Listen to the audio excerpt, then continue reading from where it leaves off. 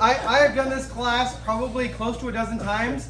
I've never done this one. So I know maybe Jerry, maybe a few other people have been here to a similar heart health workshop that we've done. It's definitely not this one. And so we put a ton of hours into this. Really cool stuff. I think that everyone's going to learn here something, but it's not about the information, it's about the action that comes with it, right? So all of this is great. You may think that 90% of it sucks. That's your opinion. Take the 10% that's good and then try to implement it immediately.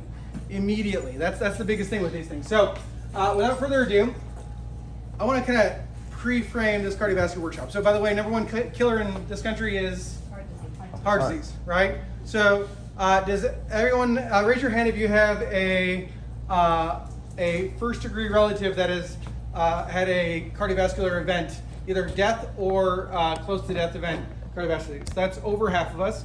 How about a second degree relative? Okay, so that's probably almost the other half of it. Okay, and then anyone know anyone that's on a blood pressure medication? Oh, okay, yeah, that's what I thought. So that's pretty much everybody, right? So it absolutely affects everyone. Quick story, my story, the one who it affects me the most, in fact, 13 years, I'll be the same age as him. My Uncle Jeff looked like me, right? Skinny, ex-Air Force, airplane mechanic, runner, and dropped dead of a heart attack. And so it can happen. And so what we want to do is learn some strategies that we can reduce that risk, right? It's not, nothing's 100% that's baloney. I'm not trying to sell you anything on this, but if you implement some of these things, and some of you guys have been here for years now, as you implement some of these strategies, your chances for success at life and at living are better, right? Versus, you know, we have the other end of the spectrum. If you follow that allopathic model, your chances for more medication, more sickness, more suffering, more disease. Once you get into that system, once you start taking blood pressure medication, when do you start coming off of it? Never. Right. So the goal is not to get it in the first place, right? So if you're in that end of the spectrum and maybe you're not on anything yet, keep it that way. And maybe you're on the other end of the spectrum and you're already taking something, right? Or about to take something, or your numbers aren't good, or whatever it might be, then do something about it. Because people do come off that stuff regularly. In our office, I've seen it regularly. People come off. We read our progress reports all together as a team. One of the questions on that progress report is, which medication or medications have you started reducing or stopped taking altogether? That's an awesome stinking question, right? How many doctors ask you which medication have you stopped taking? No. Yeah, doesn't really happen, right? So different paradigm, right? Different shift. So the problem is we have, before we can make changes physically or take action, we have to look at things a little differently, right? And so if you guys are like me, our whole lives we were taught that, you know, sometime between the age of 40 and 50, blood pressure might start to go up, start creeping up. If it does so much so that you notice it, then you're gonna, maybe on your annual physical, the doctor finds that it's higher than it should be, and then what do you get? A magic pill, right? So you take that magic pill for 5 years, 10 years, now you're 50, 55, maybe 60, and you go in and, oh shoot, those cholesterol numbers are up. What's the next thing? Another magic pill, right? But all the time you're taking the medication, is it actually fixing the problem, or is it just doing this? Right, 100%, right? And I think we all innately know that, and we can't poison ourselves back into health, and you know, we want this number to look a certain way, but that number, you know, we have to go with a major premise of, is our body smart or is it dumb, right? Is our body trying to kill us, or is it trying to save our lives and keep itself alive, right? And so in chiropractic, we call that innate intelligence. And so we have this, as a Christian, we have this amazing healing power and intelligence inside of our body that every single one of you guys, no matter what your age or health condition, if I cut your arm in a couple of days, what's gonna happen? It's gonna heal, right? If I cut a blood vessel inside your body, I'm not saying I'm gonna do that, but let's say we did that. If we did that, in time, what's gonna happen with that blood vessel again? It's also gonna heal. So what's happening is these are processes that take decades of you stopping your body from healing, right? And that's the only way I could put it. It's not a nice way, but it's all about responsibility. So what are we doing and how can we get out of the way and just allow our body to heal like it's supposed to, right? High blood pressure is not normal for people in their 50s and 60s. It is not normal for people at 53 years old, like my uncle that had dropped dead of a heart attack, right? But it's becoming more and more common, right? And so we look at last year, a year full of like stress and uncertainty and anxiety. Be honest, how many people's workout routine maybe wasn't as ideal last year as it had been in the past, right? And so they did a study on this. 65% took off time, and there's an actual study with this, off of time from their regular workout routine last year, right? What's one of the reasons why that happened for a lot of people? Gyms were closed, right? And so we thought we gave ourselves the excuse that, hey, you know, they're going to close their gyms. They're going to tell us that we need to be locked up in our houses, that, you know, just go home and die. I thought that as soon as I walked out, the air was going to contaminate me. Forget the gym, it was just the air. Yeah, And I felt weird. right, and so everyone's so fearful, we, instead of expanding, we contracted. And the things that were really keeping us alive and healthy and healing, unfortunately, those are some of the first things that we cut from our life, right? And so think about it. Instead of, you know, I'll tell you, all last year when you're going to the grocery store, they might have been out of TP, right? They might have been out of, you know, canned goods, and they might have been out of frozen foods and things that you could store for a year. But guess what they were hardly ever out of? Your fresh fruits and vegetables. Almost never. In fact, I never had a problem. I never had a problem. In fact, if I was out of a problem at a smaller store, Wally World always had fresh produce. It was the last thing that people would pick at, right? And so the problem is that we immediately went into like this like survival mode, which cut off a lot of the healthy habits that we were doing right from the get-go. So obviously, while we took some time off of our workout routines, guess what didn't take time off? Heart disease, right? So that process that begins, and they find atherosclerotic plaques in 5-year-olds after an MBA, after they might die from an MBA, they do an autopsy, they're finding plaques in young children, right? And so this is not because you're born with it. This is not because you're genetically programmed to have plaquing in the arteries. By the way, that's not what kills you. I'll get into that in the future here. But it's our lifestyle or death style that's kind of pushing us into this direction. And so, and unfortunately, you know, the food that we were eating out of a box and with all these preservatives and everything else, that's the stuff that literally is pushing us into this. So, not so much. Statistically, if you look at the next decade, we only see these numbers getting higher and higher, right? And so, think about it. 10 years ago, what was the heart disease number? 20 years ago, right? We have more and more of a problem. We have more obesity, which is a risk factor. We have all these things that are growing and growing and growing. And so we're setting ourselves up. There's no way that 10 years from now that we could be surviving and thriving even more than we are right now, right? It's insane. So the cool thing is this guy. And so if you guys look behind Eric over here, I had this on the board. Number one killer in the world is, in this country for sure, heart disease. Number two is cancer. Has anyone here known of anyone that's ever had heart cancer? Heart cancer? Huh. Number one and number two causes of death. How come there's no such thing as, Loxie's listening because I asked her earlier. I didn't know the answer. You said I had to wait for me to answer. How come there's no such thing, or very, very, very, very extremely rare cases of heart cancer? It's the only organ that's always working. That's part of that reason. Anyone? Any other guesses? Also, heart disease can cause some severe diabetes. It's definitely a cofactor, a risk factor for sure. So the reason why your heart almost never has cancer is because of that innate intelligence. And so this is not woo-woo. This is your body in self-preservation mode, right? And we were discussing this earlier. So when you have chemicals and toxins inside of your body, does it deposit them in the heart? It does not. Where does your body deposit toxins? Typically, furthest away. Belly fat. Fat is one of the biggest things. So belly fat especially, but away. We were talking about, does anyone know what gout is? right? You get the uric acid crystals, and typically, where do you feel gout at? In your toe, right? Big toe is the classic symptom. You can also get in your uric acid crystals in your ear, earlobe, and that type of thing. Well, again, is your body smart or stupid?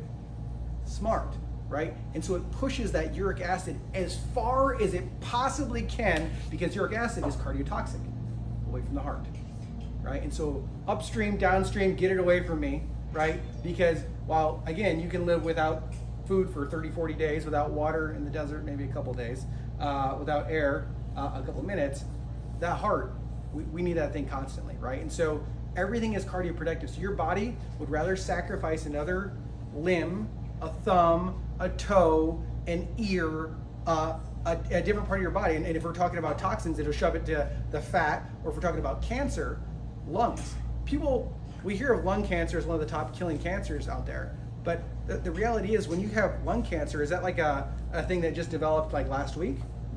No, you don't typically die of the cancer in the lung. You die because of the obstruction, right? And so it's because it got so big, or it's been there for so long, it actually become a physical problem, not just the cancer itself, right? Your body's amazing, so it shoves this stuff off. The only time, the very super rare cases that you get heart cancer, is when your body is so super toxic that it's just, your body's literally like going haywire, and that's when you start to develop these things, right? It's really crazy. And so you think of your heart is one of those things, along with that nervous system, that has to be functioning 100% of the time, every single day, all the time. That makes sense? And because our body is smart, it's gonna do everything it can for self-preservation. Make sense? Sure. Okay. So, first of all, when it comes to the heart, identify the causes. What's causing this? So, what are some things that are going to lead to heart disease? Too much fat. Okay, well, we're going to talk about that for sure. That's a great point. Diabetes. Diabetes can be a cofactor. It doesn't actually cause the heart disease, but indirectly, I guess you could say, because of the excess sugars. But sure. Lack of exercise, because the heart needs Lack, muscle. 100%. Yeah. Nicotine, again, kind of like a cofactor with that. A lot of these things, what you guys are pointing at, is inflammation, right? Systemic inflammation is really at the root of most disease processes, right? And so that's kind of a big one. So I'm going to shift over to Dr. B, but I'm kind of surprised that no one kind of jumped up and said the big C word. Cholesterol? I said fat. Is it talking about the heart or the arteries? Both. Cardiovascular disease. So it's that would include both, right? And so massive heart attacks, oftentimes oftentimes they'll call them as blockages of the arteries of the heart, right? Which can kill that part of the heart. And then if you don't catch it soon enough, then you don't make it, right? Because if the heart doesn't have its blood supply, it dies. And if it dies, yeah, right. Go ahead, Dr. B. So what is cholesterol? Who's heard that, well, I've got high cholesterol? Or maybe you don't have to say if you do, but we've heard of it, right? Or I need to bring down my bad cholesterol. I have too much bad cholesterol. Or I need better cholesterol, the good cholesterol. Or, hey, let's eat Cheerios and that'll lower my cholesterol. Propaganda and money in that. But, so what is cholesterol? It's kind of like, it's almost like earwax. It's like this fatty substance. It's kind of like a soft, waxy grease, right? So, Why does your body produce cholesterol? yeah. What? To protect the organs. Okay. Interesting. Yeah. So, so is there good cholesterol and bad cholesterol? I submit that we need both. There's the HDL, okay, which we deem as good cholesterol. Then there's the LDL. So what do these even stand for? HDL, high density lipoproteins, okay? Low density lipoproteins. Well, if our body produces both, then we definitely need it, right? Do you have extra organs inside your body? It's like for decades, the Right. And appendix so is you have to go back to the beginning, Yeah. right? So, like, do you have any extra organs, right? So, we see people losing gallbladders, losing appendix, losing their female reproductive organs, and so on and so forth. You know, Yeah. part of a liver, or your spleen, whatever, right? If it's diseased, if it's sick, cut it out, whatever. That's a very mechanistic way of looking at it. If you look at it the other way, a vitalistic way, all of these things come together and they make you, and they make your body perform ideally at its prime. So why then would you body produce something that, if cholesterol is so bad, why would your body produce something that kills you? If that's the working theory, right? We're all on that same page? Am I the only one that's seen the drug ads that if your cholesterol is high, you got to take this thing for the rest of your life, right? We're gonna debunk some of these myths as well, and we can go show you some of the stats. But And so the liver's in charge of making cholesterol. Okay, so the LDL, the low density lipoproteins, is pulling that out of the liver, putting it into the body, and then the HDL is keeping that regulated. Okay, we've got too much here. Let's pull it back, bring it back in. So a balance. We need a balance of both. Okay. So what does cholesterol even do? Well, it's in charge of making. What does cholesterol do? Yeah, let's open it up here. What are some things that it does? And you said Why is cholesterol necessary for the body? No idea. Podcast that said something about it, but I can't quite remember. Anyone, fire. It protects your organs, but how about your liver? Does it help the liver function properly? The liver, when functioning properly, will upregulate and downregulate cholesterol. Yeah. Missing the big ones. So cholesterol is vital, right? And so this is where we totally missed the boat on this deal. Cholesterol is essential for every single cell in your body. It's surrounded by what's called a lipid bilayer, aka fat layer. Normally that'd be like jiggly wiggly, but cholesterol kind of stabilizes each cell. Super important as you're making new cells. You need it for every single cell. Your brain, your nervous system, your spinal cord, your nerves that are coming out, right? Cognition, this noodle here trying to function properly. Your brain is 60-70% fat, cholesterol, right? So super important for nervous system function. But we're not even hitting the big ones, because what is the biggest symptom of people who take cholesterol lowering medications? What do they do, especially men?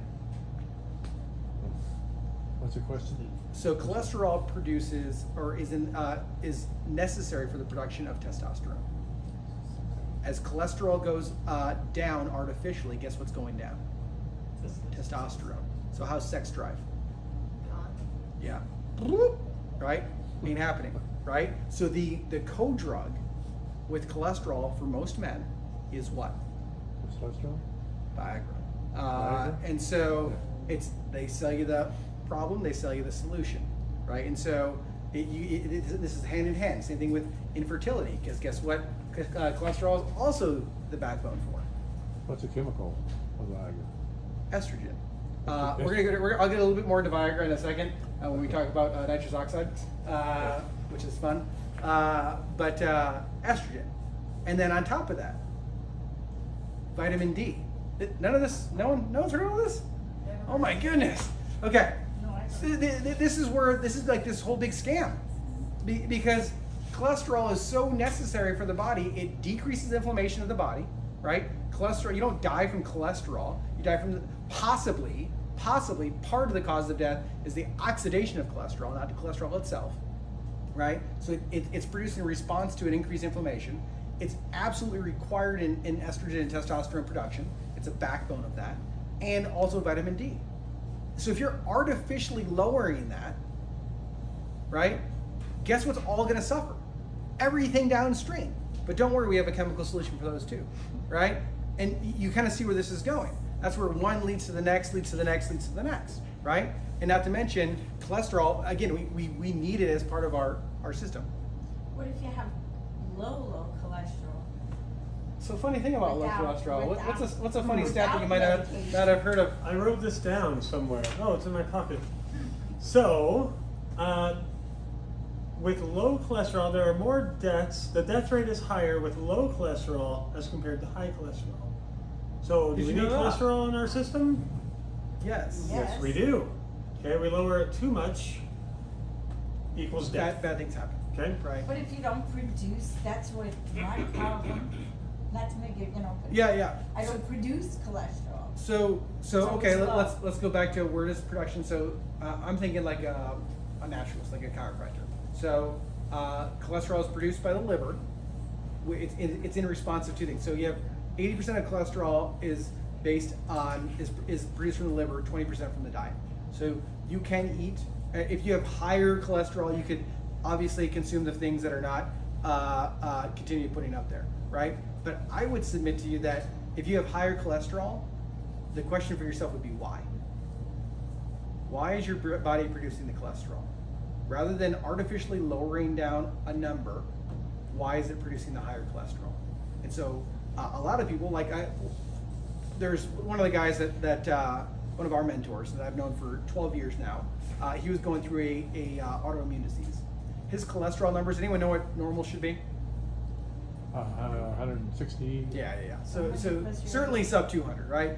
And so his were in the 400 range, right? So let's just say if he was in the hospital, they wouldn't even let him leave until they artificially lowered that number. Thank goodness he didn't go to the hospital, because his body was fighting the inflammation from this condition that he was dealing with, and it was the right response at the right time that allowed him, and he was in his 40s, that allowed him to kind of overcome this autoimmune condition. And now it's as he's overcame that autoimmune condition, his cholesterol number is back to normal, right? If you saw him, you'd be like, well, that's weird that you look skinny. I know you're eating healthy. What's going on with that? It ended up being Lyme's disease, by the way. Once his body had that under control, that infection under control, his cholesterol went back down to normal. So, go on, sorry. No. So the good HDL, the good cholesterol, is cleaning the arteries. Okay, it's making sure things are nice and smooth. The bad LDL, the cholesterol, when we have too much of that, that's where it can seep into the bloodstream, get oxidized, and the oxidation of cholesterol, that's where it can turn south on us. Okay, so just like anything, we need moderation, we need a balance, right? Same thing with cholesterol in our system. We need them both, and they both serve a purpose. Like we were talking about, every cell in the body has a wall, basically a lipid wall formed by cholesterol. So this guy is more of the firmer. If we're talking bad, it's like, okay, if it's in the bloodstream too much, it's sclerosing in there, it's building up plaque, right? This guy is coming in and cleaning it up. So the balance, hence we have the balance. So let's just get back over this. So we've all heard of this plaquing of the arteries, right? And it's like this death thing, right? So again, major premise: why would our smart, intelligent body want to lay down plaque in our arteries?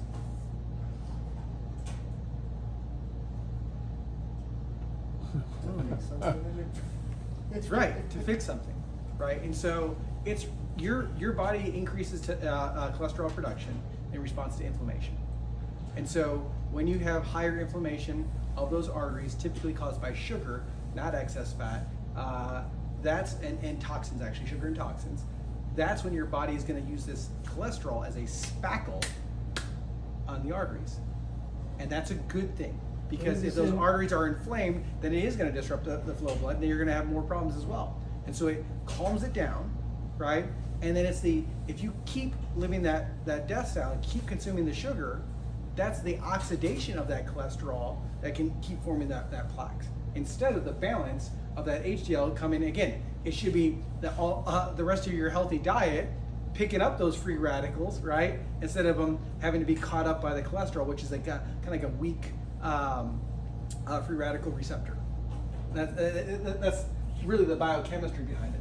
So you kind of mentioned this one already, but the same thing is like we've worked so hard to get these cholesterol numbers low that when you actually analyze the data of the people that are dying of heart disease and heart attacks, the people that are dying are actually the ones that have the artificially low numbers, right? And so because we're not treating the disease at the cause, we're just, oh, that's a bad number, let's get that one down. Okay, that's a bad number, let's artificially get that one down.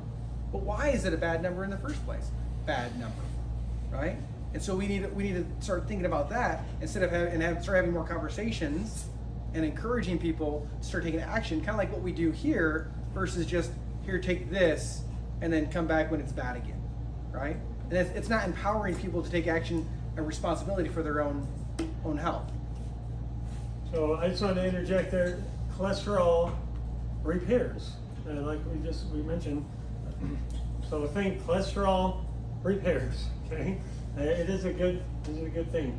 And some of those on the last slide were cut off, but there's more heart attacks in people with normal cholesterol levels than there are in higher cholesterol levels. So these are all, and again, here's It's one of the studies. In the bottom, I could send someone if they need some more research to look at it. I doubt if I know people after COVID, no one actually reads the research, because if you did, right, I can give you lots and lots of research versus mass versus the number of people dying, right? All of these things, death number was virtually the same, 2019 versus 2020, right? So if you actually read the numbers, then we would all be doing life a little bit differently right now. But we get blasted, right, by media and by propaganda that tell us to do a certain thing, right? And so oftentimes with something trying to sell us there in the process. I am not here to sell you anything for your heart disease. I'm here to tell you to do something that's challenging, difficult, takes discipline, takes energy and focus, may even take more money than going to the dollar menu, but certainly is going to save you money in the long haul, right? So that's not an easy sell, and that's why it's not done, right? But it's also the very same thing that can save your life and the loved ones, and we know that 800-something thousand people that are dying every single year from cardiovascular disease, right? So when you actually look into the numbers support listening to your body and taking the appropriate measures to do things the right way. I think we hit that pretty hard. Our statins answer. There's just it's the number one profiting medication out there since it was patented, and now it's off patent, but still number one income medication was the statins, and maybe a little bit less you hear of it now. Why? Because it's not on patent anymore, right? Especially with the big ones. So what can we do instead? If I said it's the oxidation of cholesterol that's the problem, we need to work on our free radicals, we need to work on our inflammation. So things like turmeric. Who's heard of red yeast rice before? Right? These are things that you can get very simply, very inexpensively, natural, like natural grocers or something like that would have these, as long as I've seen it. If you are on a statin and you're unwilling to talk to your doctor about reducing your need for that, right? Then it is an absolute must. You must be on CoQ10. What level would you recommend? Just check with a doctor, or would you? Yeah, I mean, usually my rule of thumb is if there's a capsule out there, probably you're gonna need double or triple that. Because it's usually less. Like, so for people like vitamin D, oftentimes the capsules are like 1,000 or 2,000 IUs, international units, and so I personally take like 10,000, close to 10,000 a day. CoQ10? No, of vitamin D. CoQ10, I'd have to look that up specifically. Yeah.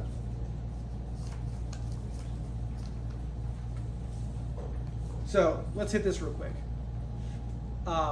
We talked about how every cell is composed of fat, right? We talked about our central nervous system primarily composed of fat, right? And so we've had this low-fat diet since, what is it, like the 80s, 90s? Maybe 90s, maybe? Sure. Yeah, does that sound about right?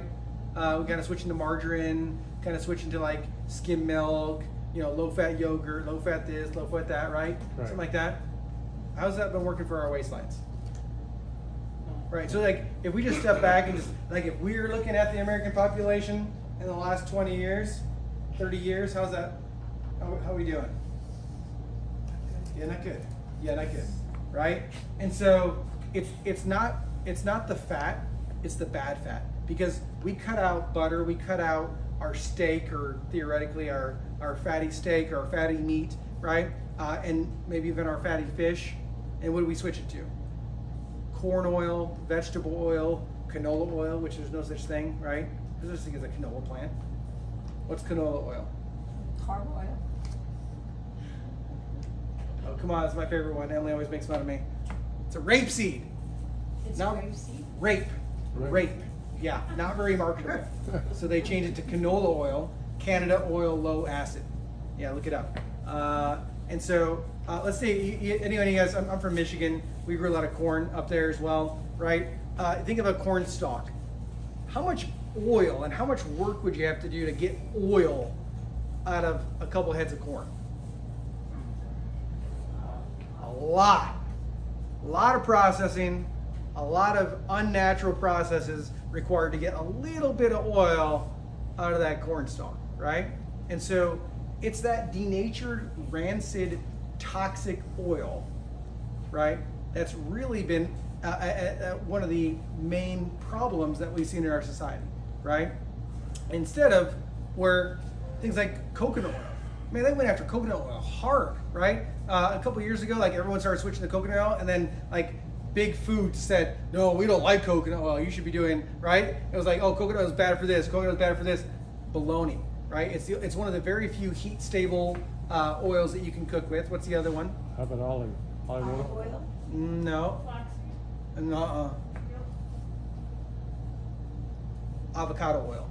Avocado, So yeah. yeah, those are heat stable. Olive oil, that's why it should always be in it's light and heat sensitive, not super sensitive, but sensitive. So olive oil would be best in a very low heat or no heat.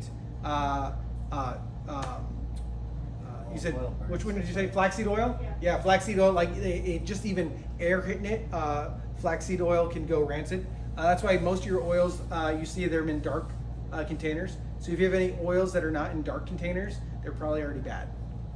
Because just light hitting them denatures it, and it actually becomes, that oil becomes rancid. How about not olive good for you. oil? Same thing, it should always be in a really dark colored glass or What did whatever. you say? No olive oil? I mean, you said Olive no on oil's, some olive oil is good but in the right place, right? when it's not super heated, Yeah. because then it gets denatured, becomes rancid. So what would be some healthy oils or healthy fats? Avocado oil. What else? There's a picture up there. Salmon, yeah. Fatty fish, obviously you want to make sure that they're wild caught, right? Otherwise you're looking at the toxicity, right? And so I was listening to a podcast in preparation for this workshop. He's a cardiologist, used to be in Phoenix, but he moved to like a farm or whatever. Cool thing is though, board certified cardiologist marries a chiropractor. How cool is that, right? And she's kind of like the boss. Shh, don't tell him I Who said got the that, best deal? right? So he totally changed his life around. His dad was a cardiologist. His dad has already passed away.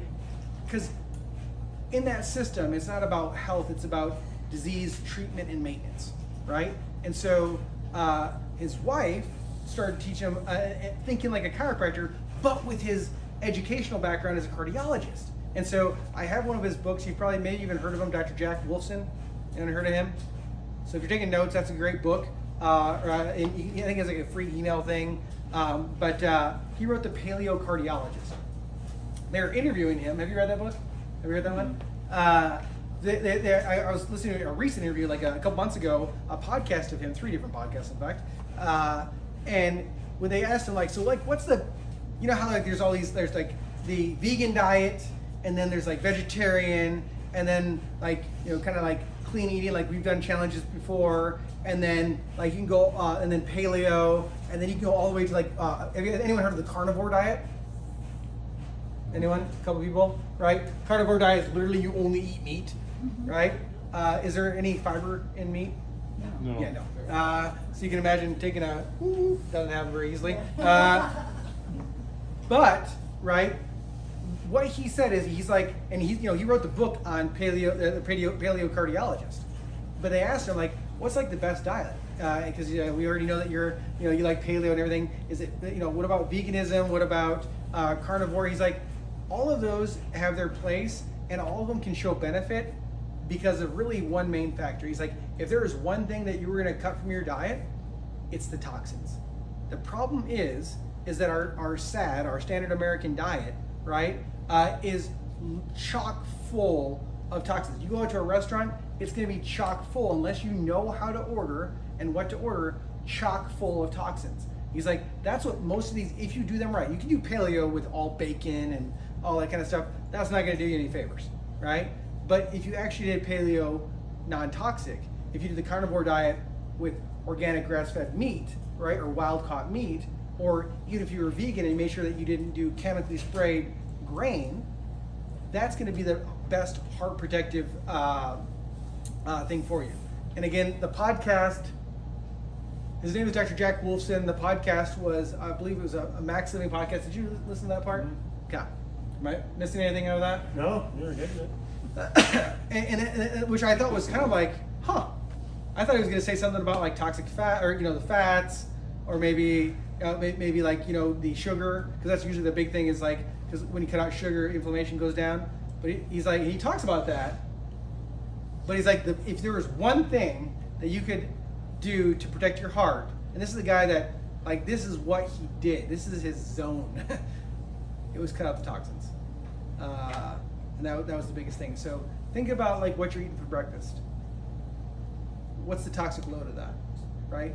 Where are you getting it, right? And so we talk about, there's the clean 15, dirty dozen. But the first thing, if you're going to switch to organic, what's the first thing that you should switch to organic?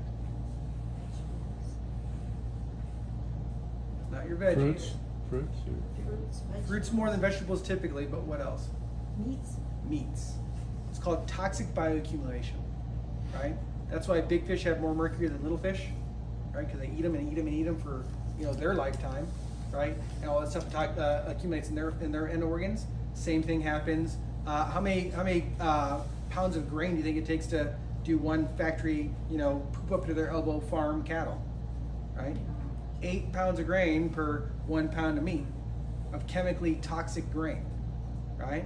And so all that stuff, if you're eating the conventional meat, that'd be the first one that I'd want to switch. It talks about processed carbs and sugars, because carbs turn into sugars, and we digest it into sugar, right? And so he said, very interesting, I was like, I've never even thought about that before, but he said, if you take a loaf of bread, remember that part, and ate that, or versus ate the same amount of oil as the bread, you would actually lose weight taking that much oil in the next day. Whereas if you ate a whole loaf of bread, the body's gonna store that and and not use it properly because it's carbs and depending on the type of bread. Typically, excess carbs get stored as fat. Yeah. Your fat. So interesting. Very interesting. So interference.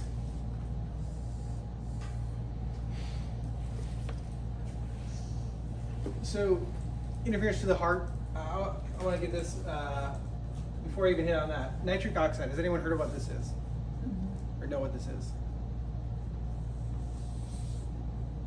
Nitric oxide. Cool. Okay. So I used to have an aunt who had heart disease. She was in her 40s or 50s, and she used to have this cute little vial of these tiny little tablets that if she was to suffer chest pains, she would put one of these guys under her tongue. What's that stuff called? Right. And the way that works is the same way that this works. Right? So how does nitroglycerin work? What blows it up? No, like TNT? Not quite. No. So what you're trying to do, it's nitrous oxide, which is a gas. And I know you might be looking at your spouse and thinking, well, my husband or spouse produces lots of gas, but probably not the right type of gas. And so, NO, right? Nitrous oxide is actually a vasodilator, right? And so when you're having chest pains, right? You give them nitroglycerin, and it relaxes the blood vessels, right? Which then hopefully can allow you to do CPR, revive them, or whatever, get them back to normal. Or in a small case like angina, just kind of relax the blood vessels to kind of get you back into rhythm and back into normal. You guys follow me on this, right? So normally our body produces nitric oxide in adequate levels, and we also can supplement with our food, which gives us the raw materials during our life. Anyone here over the age of 30? Oh, okay, yeah. So nitric oxide levels decrease substantially after the age of 30, and so that's where this is another one. You see heart disease maybe in your family, or maybe you've not watched yourself up until this point in life as well as you would like to have, and you're already experiencing some of the aftermath of that with your heart. This would be something that you'd want to supplement with. So what are some foods that are excellent sources of nitrous oxide? Vegetables? Yes. Which ones? Broccoli, spinach, Dark vegetables. like the dark ones. Yes, that's always the right answer when you're doing a nutrition class, but not the specific answer that I'm looking for. Beets. Beets. In fact, you've probably been seeing advertisements on TV for like beetroot powder for cardiovascular health, and it's because of this mechanism, right? And so even for athletic performance, you might take a like a pre-workout or something that has some. In fact, remember those little Hornet pills? I think those had some nitrous oxide in them as well. So all these are vasodilators. Guess which a really popular vasodilator among men and maybe their spouses? Viagra? Bingo. I don't know anything about it. It's a thing, right? So obviously, right? So that. Go ahead. Share what we found in the research of this. Oh yeah, so years ago, we got high blood pressure. Hey, let's use this to bring it down. They did this big study. Okay, all the men, the women that were taking it, yeah, the blood pressure is coming down. What else are you noticing? Oh, amongst all the men, basically all the men, what else was different? Oh, my sex drive was through the roof. Wait a sec. Sex sells. So forget about the blood pressure. Let's sell this as Viagra, and we're bringing it in. Okay, so a huge hit. Let's not care about the blood pressure anymore. Has anyone heard this? Isn't that crazy? Yeah. So Viagra was originally It wasn't meant for this. It was meant for this. for the blood pressure. Now, Yeah, but they made more money with this instead of this. now nitrous oxide is laughing gas. Yeah, and I think is- that's a different number of Of ends? yes. N2O? Yeah, I think. Okay. And Nitrous oxide. yeah, it might be NO2 or NO3. Okay. Yes, I Yeah. believe so. Oof, you're taking me back to biochem or inorganic chem. Yeah, I've been there, done that. Yeah, as they say on TV, we'll just circle back to that. Yeah, you guys know what I'm talking about. So, so super important. So beets is a big one, right? Beetroot powder, pomegranate, another great one. This is something that I did not get enough test strips for all of us. You can order test strips, and I'll just be honest. One of the reasons I'm taking a vacation starting tomorrow is because my NO2 is low, my HRV is low, and so all these things, all signs point to my heart, my body, my system needs a break, needs a rest, right? And so this is something like this is how you start to hack your own body. You start listening to your own body, right? Because yeah, I can still bench press, yeah, I can still work and do it, but at what cost? What is the cost going to be 10 years from now? Right, and so I look at these markers, and so there's nitric oxide strips that you can buy. I think they're like $1 a strip, right? And you can buy. I think Emily got them like 25, either 10 for $25 or 25 for $10. I don't know, something like that. So not super expensive, but it's not like super cheap either, right? But to do that, but you have to do it empty stomach without anything in your mouth, first thing in the morning, right? And so you have some saliva on there. You put the saliva on there. And there's a scale. So anyone ever do a pH test, right? And so you can kind of see basic, acidic, that type of thing. Even more predictive of heart health, right? And so guess what it means if your nitrous oxide levels are low? It's a risk factor for cardiovascular disease. It's a indicator of poor cardiovascular health because blood vessel constriction and dilation pretty important, right? And so on that same note, it goes from like a almost white, super light pink to like a dark pinky, beady, pinkish red, right? And Emily was beating the pants off me, and I hate losing. So I gotta work on that. So beets are going back into my smoothie personally, right? So that's one way I'm gonna attack it nutritionally, right? Secondarily, I'm gonna take some time off, rest, get out of fight or flight mode, kind of calm down, cool the jets a little bit, right? Omegas to give some more healthy fats, right? So omegas and krill oil get some more elasticity to my blood vessels, super important, right? Not that I'm not doing healthy fats as it is, but I'm gonna even focus on that because I can see that it's a deficit, right? And then we're gonna watch that strip go. Also, many of you guys may have heard me talking about this ring that I have, right? Anyone see these magic rings? It's kind of like the mood rings of the 1980s and 90s. Just kidding. Instead of telling your mood, it tells your HRV. Is it magnetic? No, it's actually a little computer on the inside. So it's kind of fancier than an Apple Watch for half the cost. So this is called an Oura Ring. Highly recommend that you look into it, right? Because this is going to give you some great biometric data. I believe there's some HRV data that you can get from your iPhone. I don't know how reliable it could be, so that you can look into that as well from the iPhone. But Oura Ring, $200-300, maybe $400, something like that. It does sleep cycles, deep. Which have we had a sleep workshop this year? I don't think we have yet. So that'll be coming. And so measures deep sleep. I'm kind of already prepping for that one. I'm just listening to another thing on it this morning. But deep sleep, REM sleep, light sleep, your length of sleep, how many times you've tossed, moved, and all of that from this ring. Temperature. So ladies, if you're tracking your cycle, you can do that literally through point tenth of a degree off, up and down. Really cool stuff for tracking. But anyhow, so HRV should be between 20 and 120. Heart rate variability. Does anyone know before I describe what it is? Has anyone heard of HRV before? No. Okay, so I went a little deep on that one. Okay, so HRV, heart rate variability, is your body have sympathetic and parasympathetic, right? We've heard of this. Fight or flight versus rest and digest. Fight or flight, right? Bear comes in here, what happens to our blood pressure? Goes up. Goes up. What happens to our digestion? How does it work? Shuts down. So, did anyone have a small dog? If I went, boom, to your small dog, what would they do? All over the floor, right? Right? Same with us, right? So when we're in fight or flight, how does our GI system work?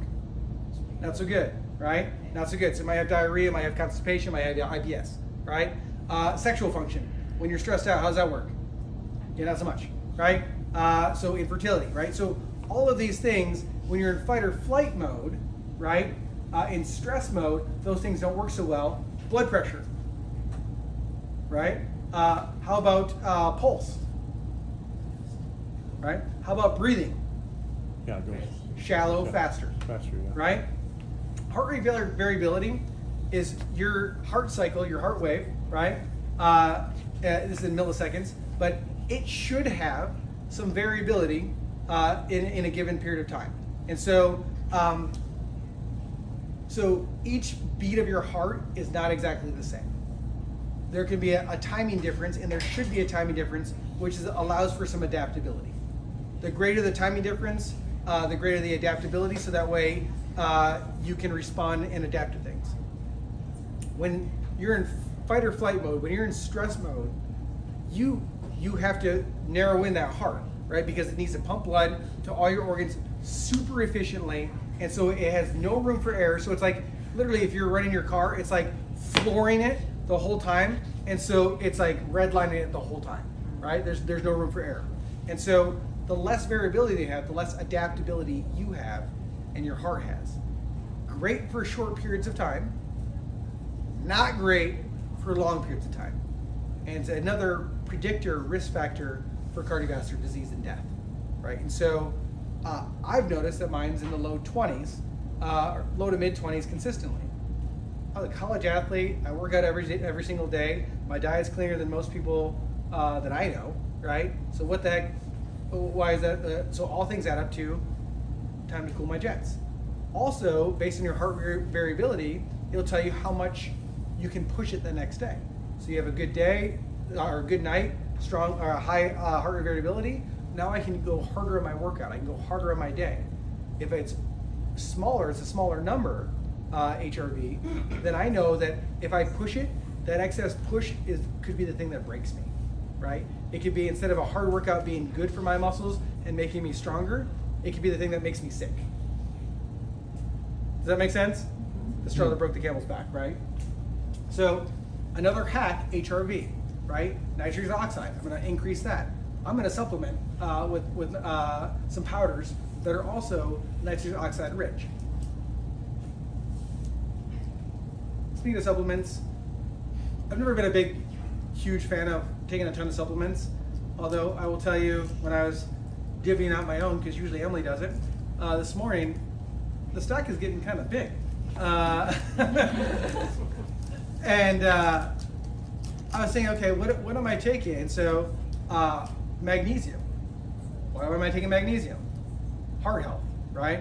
And cardiovascular health. So if you have cardiovascular issues whatsoever, that'd be one that you should probably look into, right? Magnesium citrate. I'm taking omega. I'm taking vitamin C. I'm taking vitamin D.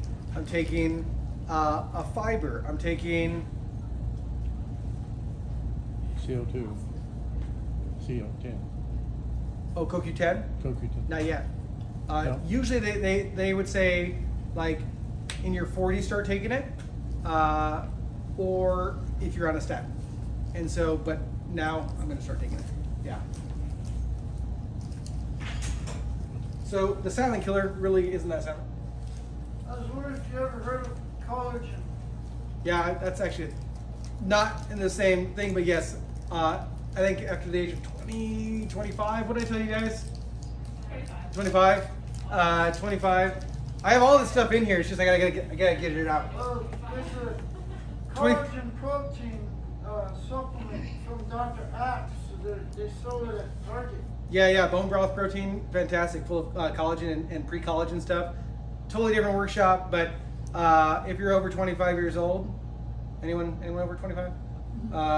Maybe you're noticing some of the skin not quite like it was before, but collagen's in everything. So right, everything. So also one of the things that I'm supplementing, I'm putting it in my smoothie. I literally got collagen peptides, and I'm dumping a spoonful of that in my smoothie every single day. So everything I'm doing right now, I realize I'm almost 40, not quite, and I'm working hard. I'm noticing that, okay, things are changing, right? And so I'm working hard so that way when I'm 60, like my goal was at 40 which I still have a year plus, I want to be better than I was at 30.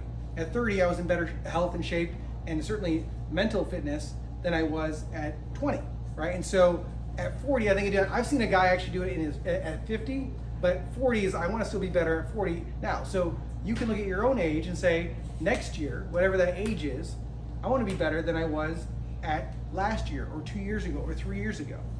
And what can you do to start reversing those hands of time, right? I know this is a cardiovascular workshop. I'm also reading the book Superhuman, which is basically anti-aging.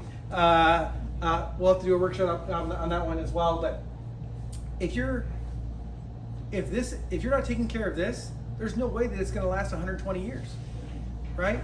And so it's not what you're doing, once. It's what you're continually working on, and then measuring, and then adapting, and then remeasuring, and then adapting, right? And so it's essentially what your medical doctor is trying to do, but with chemicals, right?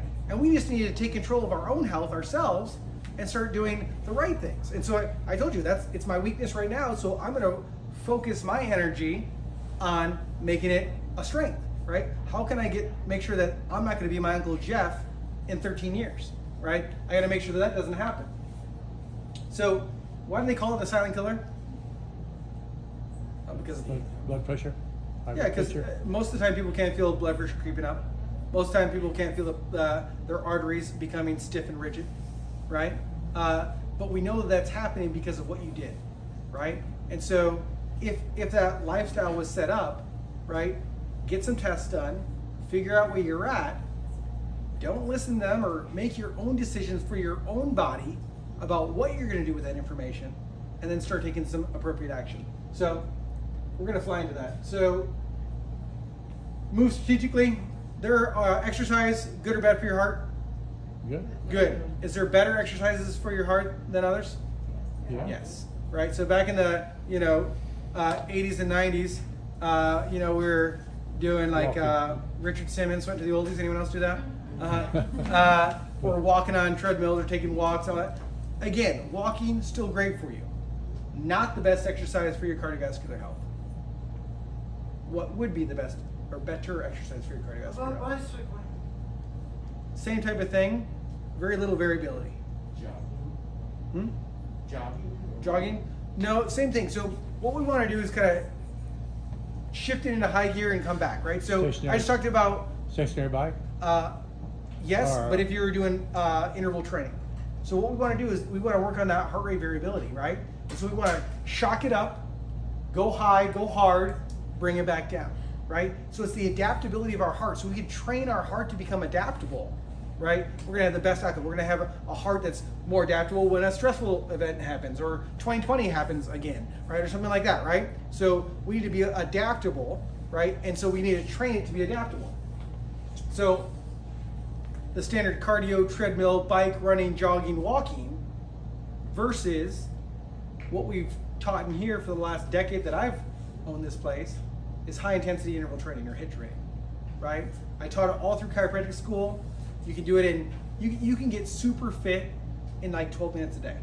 That's not a sales pitch. It's physiologically, if you're going hard, who's here been to my workout class? Ooh, got a bunch of newbies. There you go, Jerry. Anyone can do it, from kiddos to grandma and grandpas, doesn't matter, right?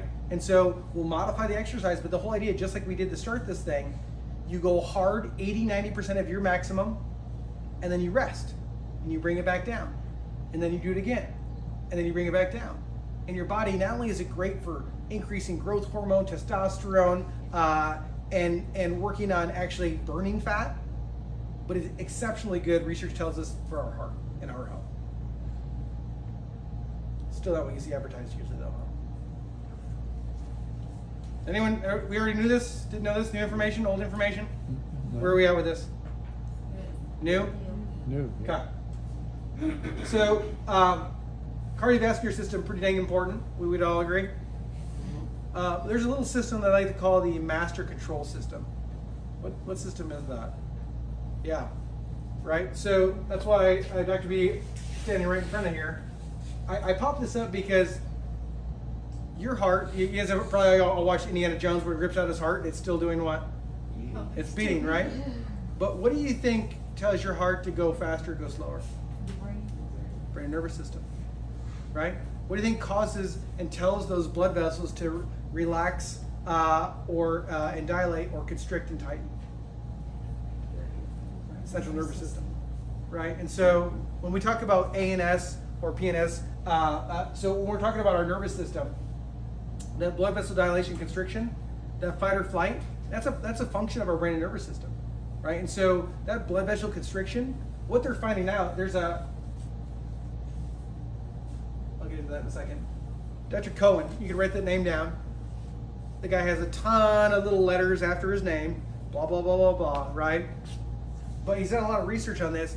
And what they're finding is everyone is, and I wanted to kind of say this to the end, everyone keeps talking about this plaquing of the arteries is what's causing these heart attacks and deaths, right? We've all heard this. They've all scared us. They've all shown us the pipe with the crap that's like 90% occluded, right?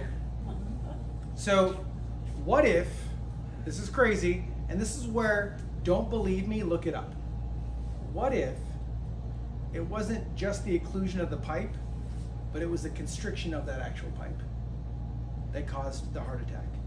What if we went into sympathetic shock mode and vasoconstriction, and all of a sudden it locked down, and the lack of blood flow to your heart, which caused a heart attack, wasn't because of an occluded artery.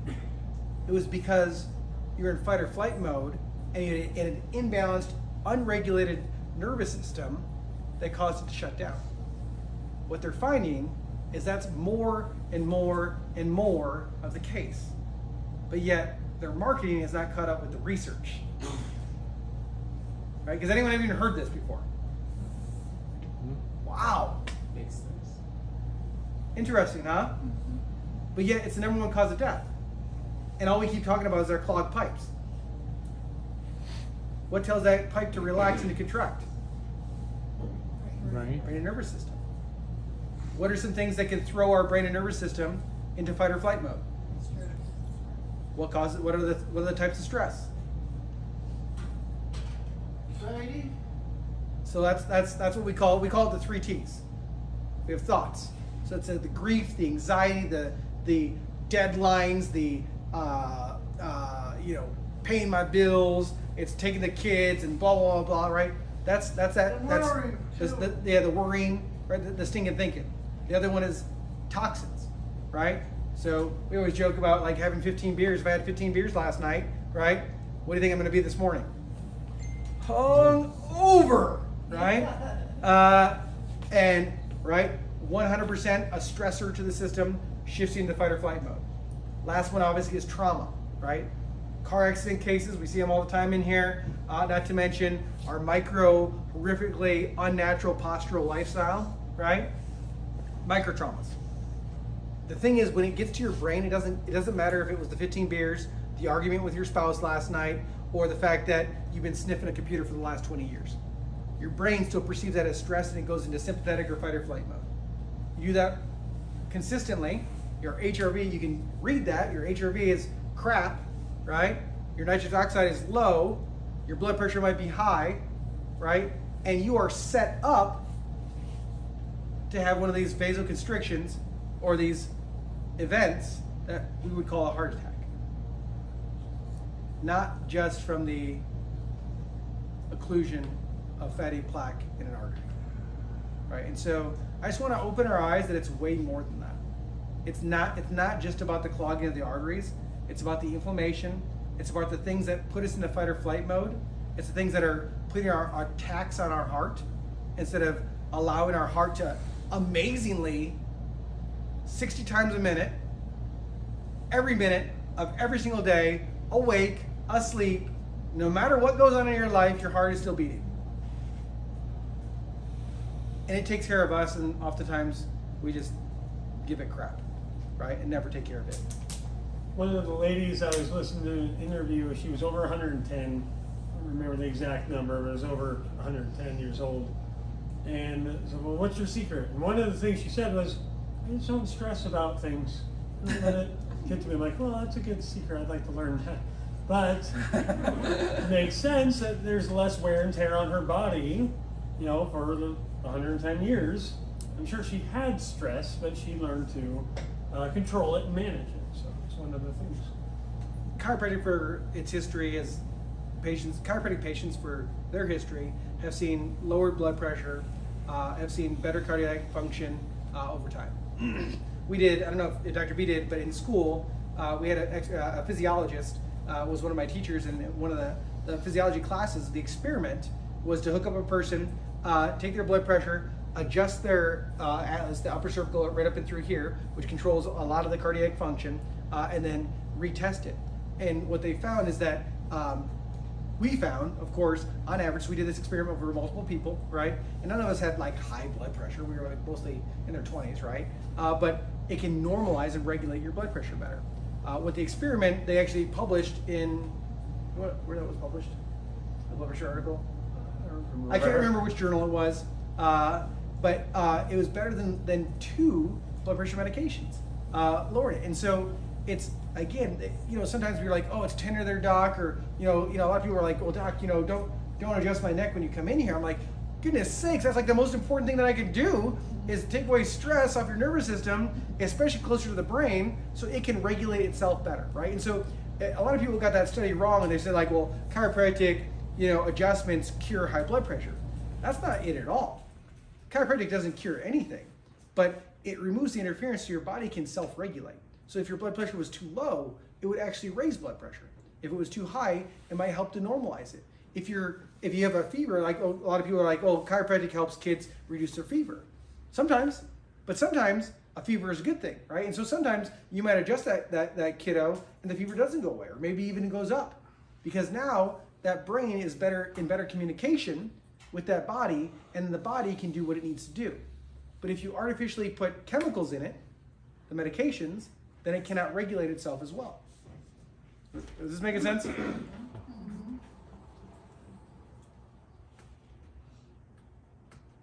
I'm flying through a few of these. So, some action steps.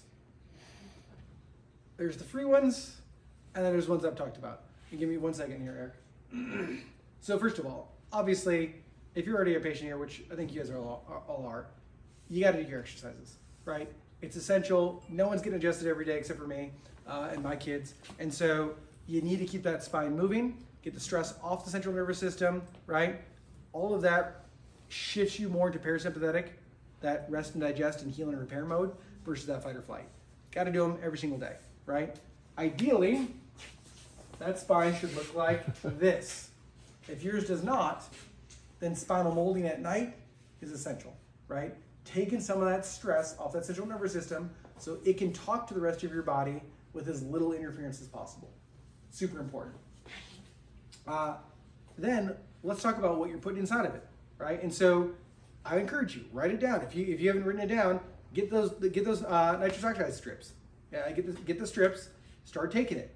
Maybe do it like once a week. Maybe do it twice a week. Kind of figure out where you're at, and then how your body actually responds to what you're doing with it, right? So everyone's chemistry is slightly different, right? We're different ages. We've treated our bodies differently for the last couple decades. What can we do to positively influence these numbers? And then I love HRV. It's been something I've been excited about. We used to, when I first got into practice, I had this machine that I hooked up every patient into, but it takes at least 5 minutes to get a good read. That's why this doesn't do HRV until the nighttime. And so it's when you're still, right? And so things are kind of regulated. So it's called an Oura Ring. I think it's O-U-R-A. It's a good investment, maybe for Father's Day or for whatever. Pick your gift. It's a great one, especially for a loved one. Have them look at it if someone's having some difficulties in that area. So you can really, they plot it, they graph it, it hooks up to your iPhone. So there's a number that I can see every day of my readiness score, my sleep score. I can see exactly where I'm at, right? I'm also encouraged, and I'm thinking about getting a glucose monitor right here, because glucose is such an important part of our biochemistry that how you might deal with eating, nachos might be different than the way that my body deals with eating nachos and my blood sugar, right? And so I can tell you, I've not done a lot of work on how my blood sugar, Dr. B probably has, is regulated, but it's something that we should all know so that we can all take, again, whose responsibility is your health? Yeah. It's not your insurance card's responsibility? Oh, that's weird. No, it's ours, right? And so I want to empower you guys. Like, I'm trying to give you some of the tools, and it's becoming more and more available that you can use this stuff to see, okay, here's where I'm at. If I keep doing this, is that looking towards a good outcome or not so good outcome? And then you got to figure out some of the things that you're willing to do to change to lead you more towards that good outcome, right? And so we've given you a few different things when it comes to supplements, right? We've talked about the type of exercise that you should do, right? Obviously, that mindset, it's one of the slides that I skipped, right? If you wake up every single day, the first thing you do is you check your emails and you start thinking about your to-do list, not good, right? It's very easy to fall into that trap. But setting up your they used to call it a war plan, but setting up your morning routine so that way you set yourself up. You can't give from an empty cup, right? And so setting up yourself for success. So what do? Like whether it's reading your Bible or doing your Bible study, or maybe it's your meditation, right? Getting your mind right, filling it up with good stuff first, so that way you can pour out the good stuff later, right? And so what are you listening to? What are you reading? What are you feeding yourself that way? Doing your spinal exercises right away, right from the get-go in the morning, right? Start that proprioception, getting that spine moving. It's almost like a half a coffee to your brain, right? Starting that way, right? And then what are you feeding yourself right from the get-go? What could you do tomorrow morning that might be better for your cardiovascular health than you did this morning? And the exercise, we talked about it.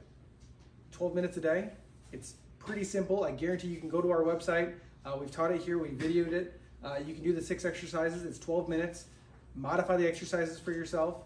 If you did that and you did it for a month, does anyone want to disagree with me that they're going to be healthier next month? Right? So it's just a matter of just taking some action and doing it.